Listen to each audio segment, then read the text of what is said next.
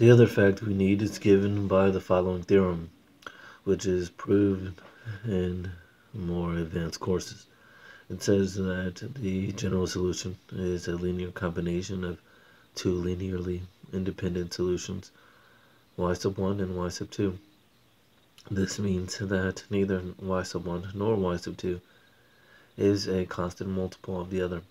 For instance, the functions f of x equals x squared and g of x equals 5x squared are linearly dependent, but f of x equals e to the power x and g of x equals x times e to the power x are linearly independent.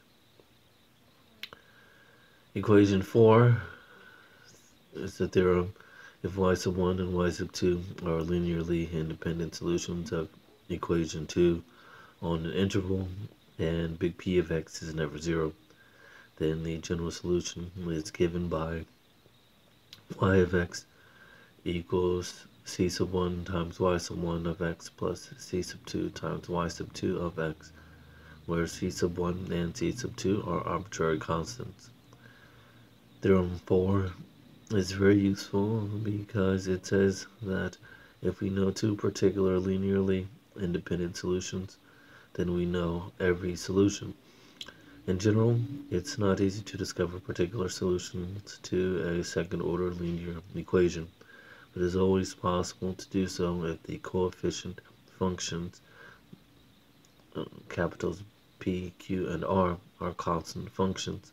That is, if the differential equation has the form equation 5, a times the second derivative of y plus b times the first derivative of y plus c times y equals 0, where a, b, and c are constants and a does not equal to 0.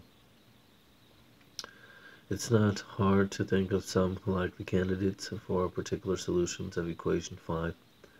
If we state the equation verbally, we are looking for a function y such that a constant times its second derivative y double prime plus another constant times y prime plus a third constant times y is equal to 0.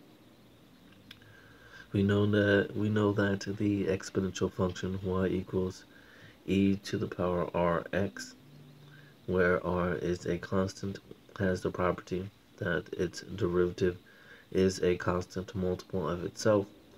Y prime equals r times e to the power rx. Furthermore, y double prime equals r squared times e to the power rx.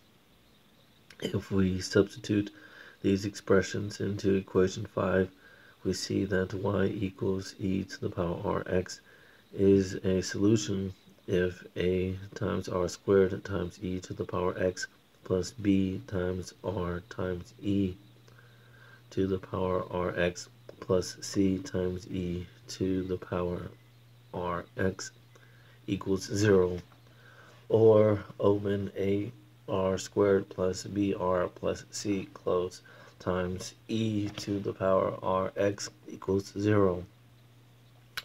But e to the power rx is never 0.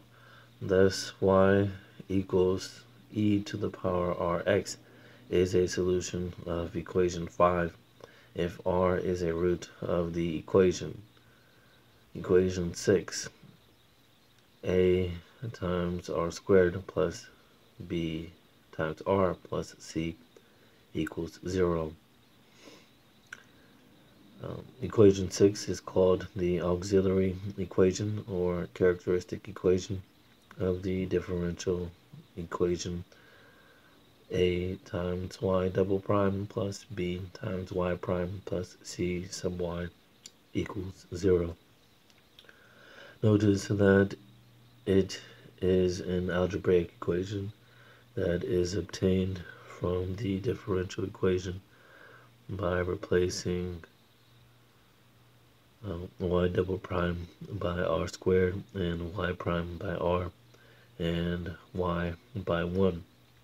Sometimes the roots r sub 1 and r sub 2 of the auxiliary equation can be found by factoring. In other cases, they are found by using the quadratic formula. Equation 7, big R sub 1 equals negative b plus the square root of b squared minus 4ac over 2a. And R sub 2 equals negative b minus the square root of b squared minus 4ac over 2a.